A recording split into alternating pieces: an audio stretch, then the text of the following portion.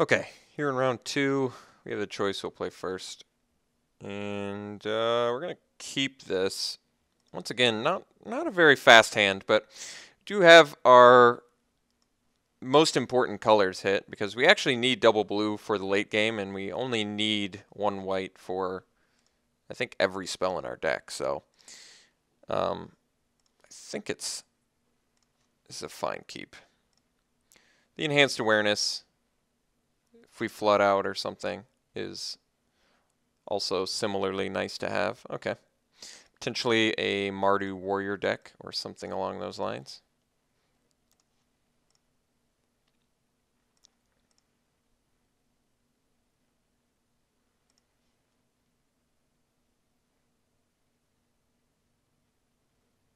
Okay. Sultai Emissary. Yeah, at this point I'm thinking pretty confidently he's going to be warriors. He's already played 2. He's kind of got the right color set up for it. So we'll see. I think a big problem is playing the Sky Captain on an empty board. It's not really the value you're looking for. Oh, okay. Oh, I was going to say, that makes more sense. Doesn't have a white mana yet, which is interesting. Okay, if that's the best play he's got, I don't feel too bad about that. All right, I think we actually soul summons here. Once again, the problem with playing the Sky Captain is if he kills it, which seems likely, I don't get any value off of it. So I'd rather play the soul summons here. Granted, it's cheaper and doesn't make the best use of my mana, but I still kind of like it. Warden of the Eye underneath. It's not really a card I want to draw right now anyway, so not that big of a deal. This way, you know, if he wants to use Debilitating Injury, so be it. Then I'll follow up with a Captain. If he wants to use Bring Low or something like that, all of those are fine. If he has a Raider Spoils, I guess I'd probably just take 2, and then I'll just have to play the Sky Captain, but I definitely can block here. He gets a Manifest guy, but I don't think that matters.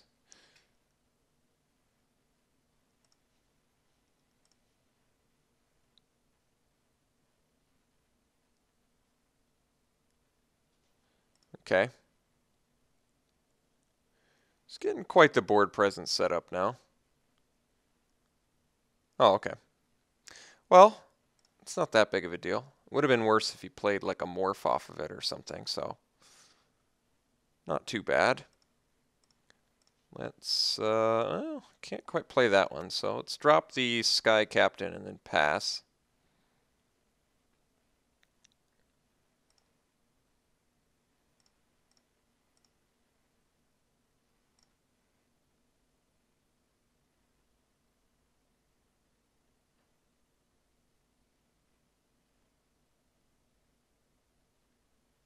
So as of now, depending on how he attacks, of course. Okay. So I think I'm actually just going to block his Manifest here. Hope he can't flip it. I'm going to take 5, but the plan is to buff my guy. Smoldering Efreet was the card. All right, well, didn't work out that badly for us. Could have a Bring Low here, which would kill our Warden. Put us in a more precarious spot, but okay. Bloodsucker is acceptable. Let's see if we can't. There we go. All right, so now we have at least have Enhanced Awareness on, but we're not in a big hurry to cast that. Actually, I'm going to wait until the end of his turn to do that in case I need to smite for some reason, some sort of buff spell he uses this turn. I'm definitely hoping he doesn't have removal, but if he does, it's not quite the end of the game just yet, so I'm looking for an untapped land so I can resolve my Sage Eye Avengers, but untapped red mana would be beneficial as well, but I think we only have one of those. The rest are tapped lands. Looks like he's going to go into attack mode. Alright, so attacking for 2. don't see a reason to not block.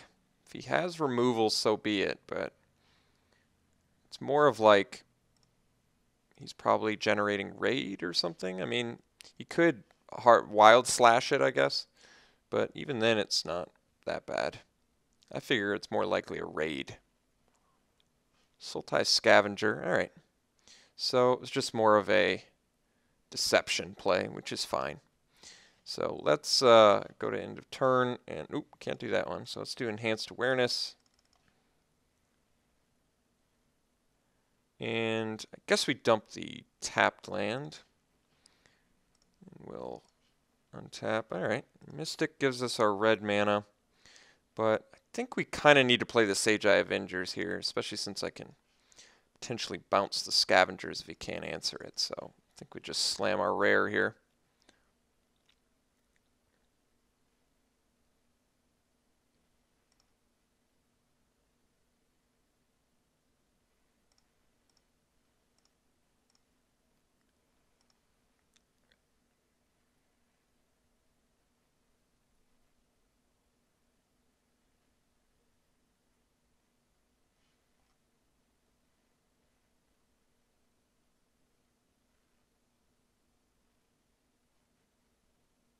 Alright, so he's going to bounce our Manifest guy, which is pretty hardcore, and we're going to take 4, 7, 9, 12.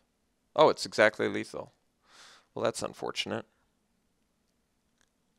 So, pretty harsh loss to Active Treason this time around. 4 Xaxes, too, which is not ideal. Wait a second. If its power is less. Oh, well, I guess we're not dead. Pretty close, though.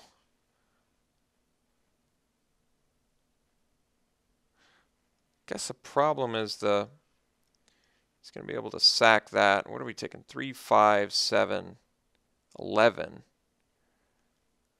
Definitely going to be close to death, but I don't think we're dead just yet.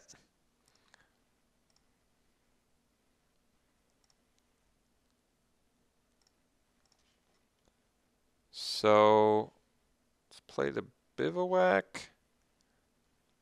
We gotta attack with the Sage Eye and bounce the Scavenger.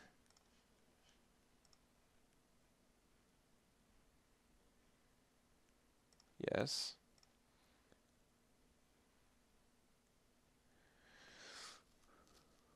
And then I think what we do is play Mystic, Morphed.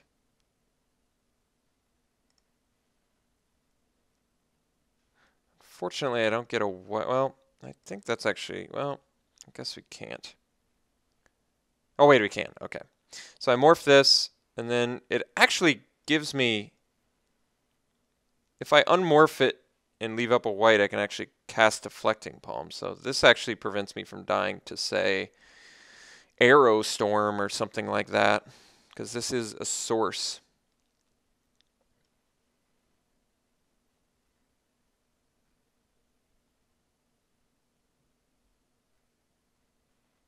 But I do definitely have to do some blocks here. Okay.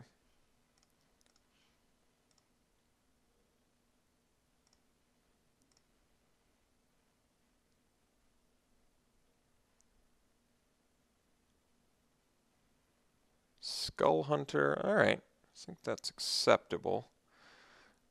I think the right question is, what are we discarding? He can't use this now, is that right? I think I want to kill that Bloodsucker as soon as possible. So I'm not going to discard Cunning Strike. I'm not going to discard Deflecting Palm, I don't think. Kind of am debating ditching the Smite.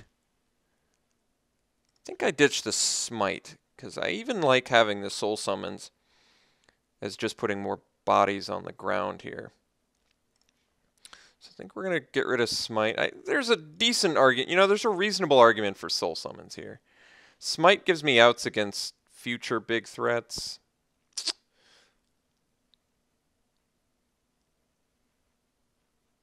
Alright. I convinced myself. I'm going to do the Soul Summons. So, I think we're bouncing Disowned Ancestor. Ooh, that's nice to have. All right, so we're going to bounce Disowned Ancestor.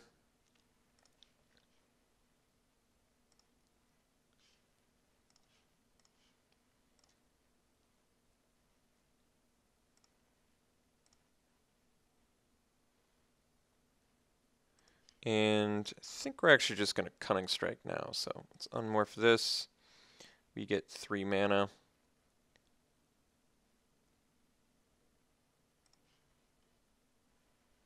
And we'll go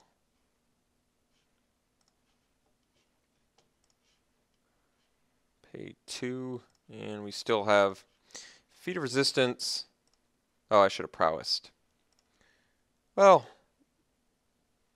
nah, it's okay. I should have prowessed, but it's not the end-all be-all. So, leaving up Deflecting Palm, Feat of Resistance, and actually Smite the Monstrous as well. So I can play. I could have actually played post-combat Alabaster Kirin, but I do not think that was the right choice.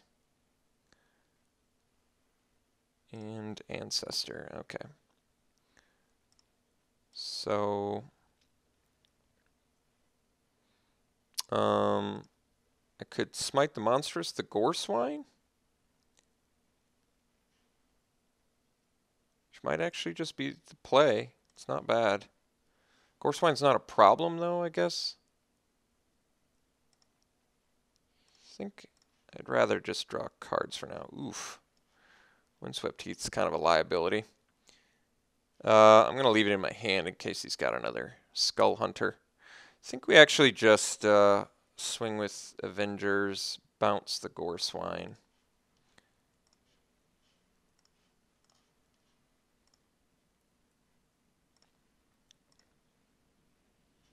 Oh, it didn't work. That's right. All right. For some reason, I think it's the same power. I don't know why. But we'll play a Kirin and then pass. Let's see if he has something that could maybe kill us here. But we have Deflecting Palm, so I would think that'd be difficult.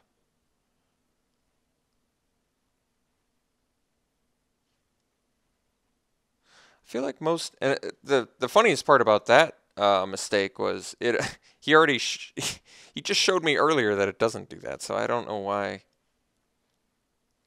I thought it did. But we've got I think all of the outs we need to. I don't want to say all of the outs, because then my opponent might magically come up with some card that beats me here. But I would say for the most part we're in a pretty good place.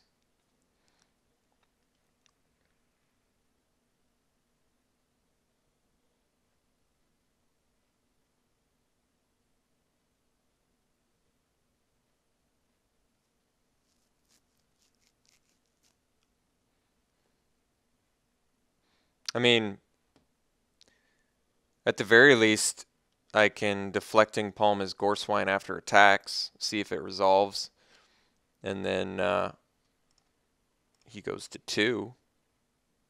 Okay, let's Deflecting Palm.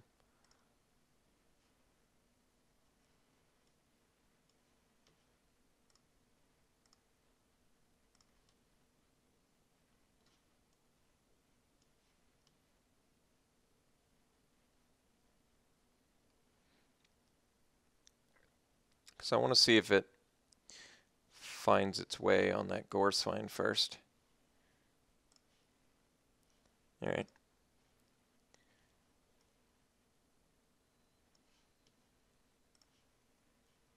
And we'll block here.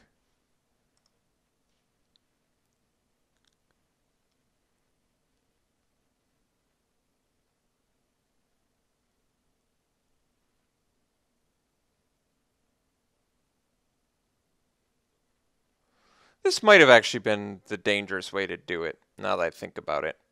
The main reason being, if he can just go land Aerostorm now, which would actually win. I think the correct play would have been, I believe, block here and then block Gore Swine with Rattleclaw Mystic, probably.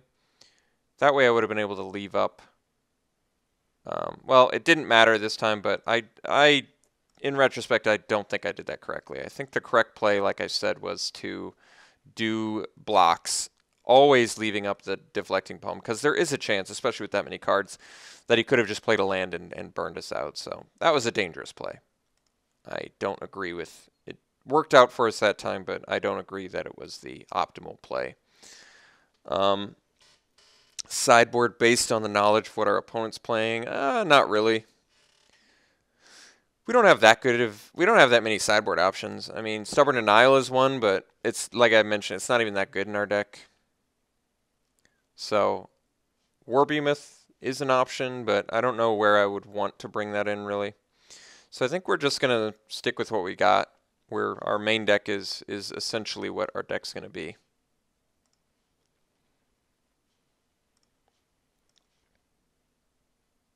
So, okay. Very good keep here. All three colors. Solid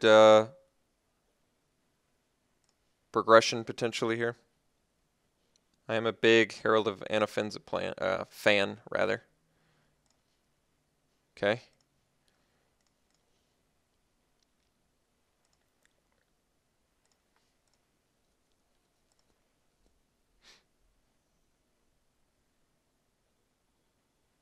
All right.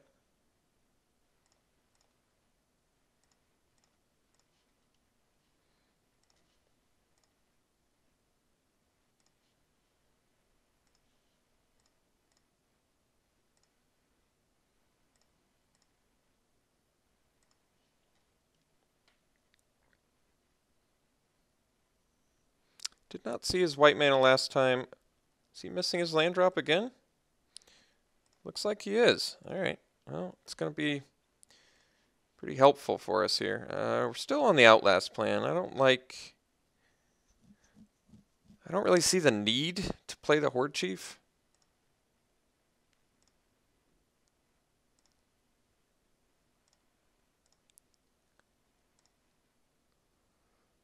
I think the rule of thumb is typically, well, there is no rule of thumb, but in this circumstance, it just feels to me better to just keep rolling up the Herald of Anafenza. Could have attacked there. I don't know why he didn't. Let's play our Bivouac, use Herald again, and pass.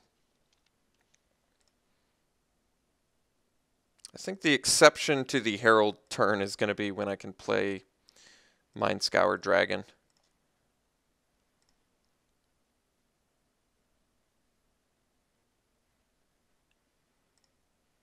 All right. Still could attack with the Ancestor, which is interesting. All right. Guess we do Herald again. Could smite it now at this point, but he could still bring low it as well. Next turn we'll have the dragon though, which should make our Will of the Naga cheaper if I self-mill. Kind of the main issue with Mind Scour Dragon is, well, you don't want to mill your opponent much in this format. There's a lot of delve cards in a lot of different groups. So, yeah, I think we'll probably triple block here. I can't think of anything you can flip for 4 besides Canyon Lurkers, and if it is Canyon Lurkers, then it's really not that big of a deal. Alright, Bonkin.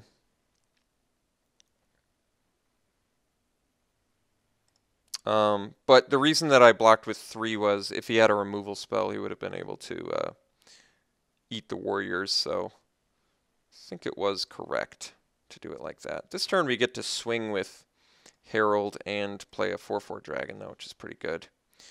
And we get a Cleric too, which isn't bad, so alright. Let's get in with Herald, who is now a pretty sizable body. And we'll drop our dragon.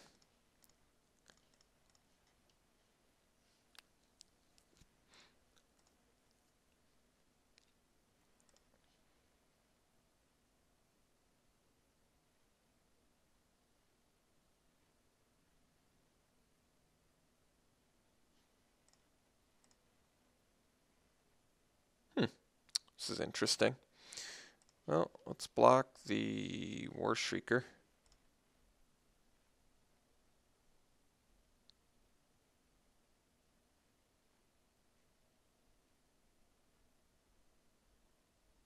Could sack it to the Bloodseeker, I guess. Alright. Or Bloodsucker, rather. Dousing Gloom, alright. That's legitimate. Now, I think that we... Well, what are my options? I have potentially 7 untapped mana or 6 in a tapped. So I can Outlast plus play Horde Chief, get in with the Warrior. I can also get in for 5. Well, almost like making Herald bigger. I'm not really using my mana for anything else, so it's the difference between dealing damage to him and making my guy bigger and getting another token. I actually don't know what's better. Could be getting the damage in here is a pretty good opportunity. But then it's vulnerable to Bring Low, which is a real thing. I don't know. It's actually a tough question. I think I get the damage in here. I'm not playing around Bring Low, granted, but what I am doing is making my Will of the Naga better for future attacks. So I think this is correct. It's probably a good time to get on the offensive, especially since he's missing land drops and presumably has spells that he would like to play. So now we can drop Cleric. Oh no. Do I not have any other white man?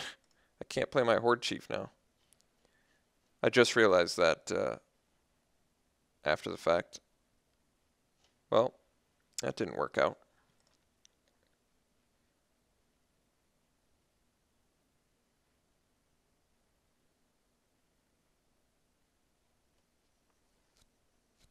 Thankfully, it's not the end-all, be-all here, but not the best either. I wouldn't mind a Dig Through Time or the 5-drop Draw 3, which I can't recall the name of. Enhanced Awareness. I've played with that card enough now where I should really know the name.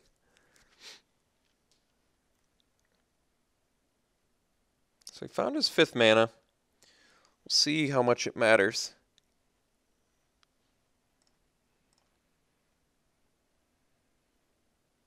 All right. Take our 3.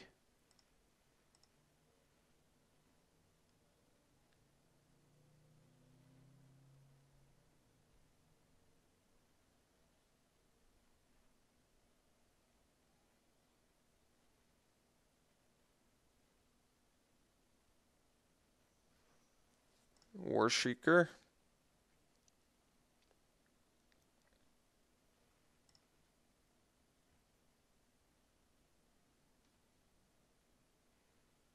And Sultai Emissary. Okay.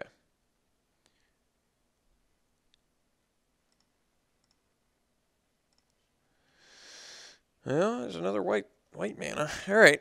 Well, I think we're back in Herald of Anafenza build mode, and I guess I have to play the Horde Chief for less value this turn, which is certainly a less attractive option, but I guess it's wisest to swing with the Warrior. Reason being, whether he blocks or not, I get a Warrior, and he could be fearful about, blocking here. You never know.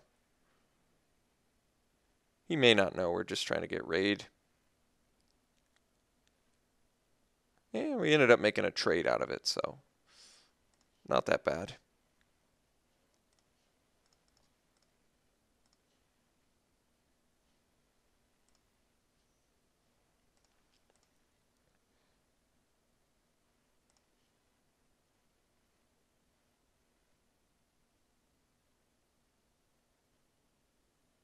He is eventually going to find active treason, which could be a big issue.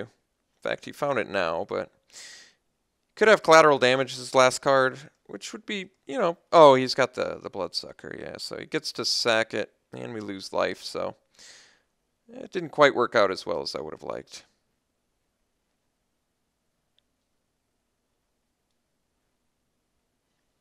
So I think the blocks are this and this. And we'll chump our herald and we'll take 3. And he's going to sack and make us lose life. So we're going to need something here.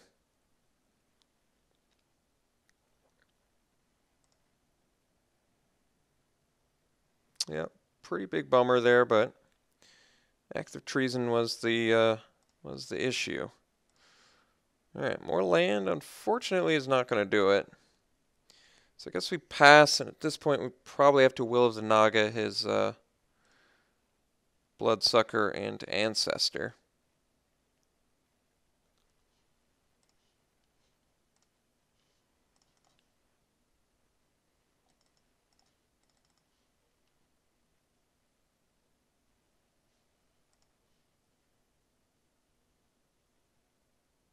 If he attacks, I'll double block it. I'm not going to play around creatures when we're at this point, especially creatures I don't really care about losing at this point.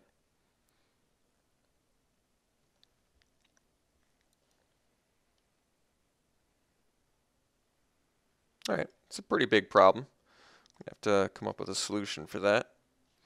That guy's good.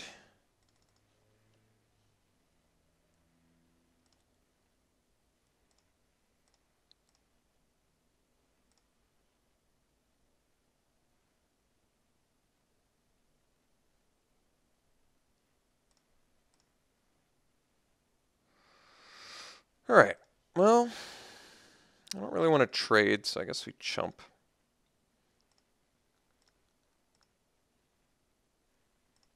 No plays, I guess that's good. Ooh, Smite's good. That's interesting. Let's, that is interesting. Very interesting.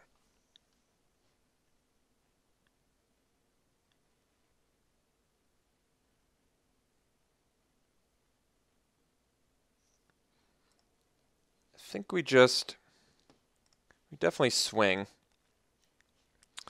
Guess we have to bounce the twins. Gonna take 6 on the crackback though.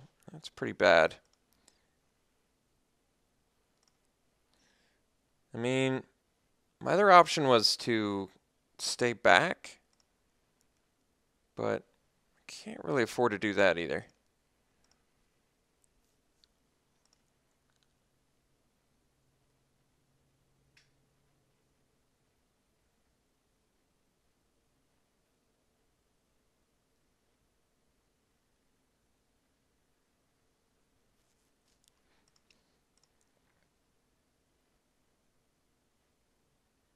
Alright, so I guess we block the manifest. Kind of hope he pumps here, but don't know how likely that is yet.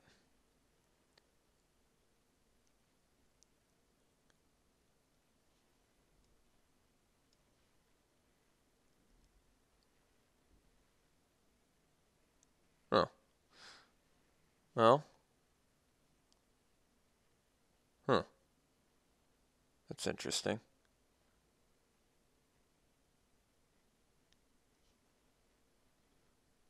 I mean, if I smite, then he gets to sack, and then I can't, I see.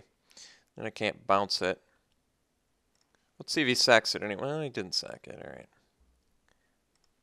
At least he doesn't have a play, I guess. Ooh, oh, Cunning Strike. I guess it's not the best, since I can't really do all that much with it, but I can get in some good damage here, I guess. Alright. Let's, oh, I see, okay. Well, let's do the Avengers, and we'll bounce the Bloodsucker.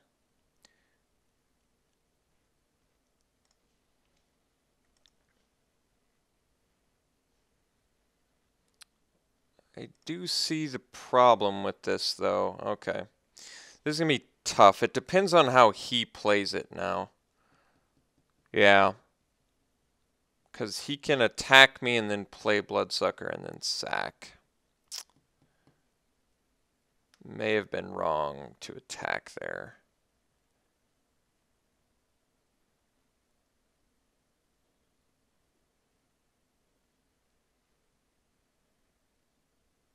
Well, let's see how he does it. I may have wanted to... That's tough. Might have been in my best interest to just Cunning Strike, but wasn't sure if he plays the... Because I kind of feel like if he plays the Bloodsucker right away... Well, let's see if I can Deflecting Palm that. For the win. How amazing would that be of a top deck?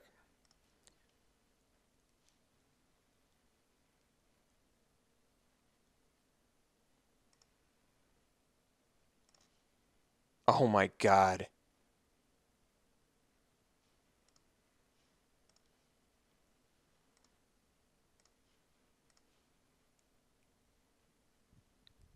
Amazing.